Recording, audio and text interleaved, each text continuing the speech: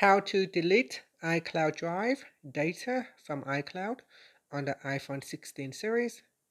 First, let's go back to the home screen by swiping up at the bottom of the screen. Then on the home screen, tap on Settings. Now from the Settings page, we then scroll down and tap on iCloud. Next, tap on the CO button here. Then we tap on iCloud Drive. And then tap on Manage Storage. Next, we scroll down and then tap on Delete Data from iCloud.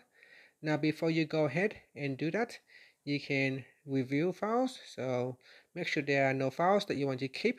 So you want to quickly have a look and review if there are any files that you want to back up to elsewhere before you go ahead and delete your data from iCloud Drive.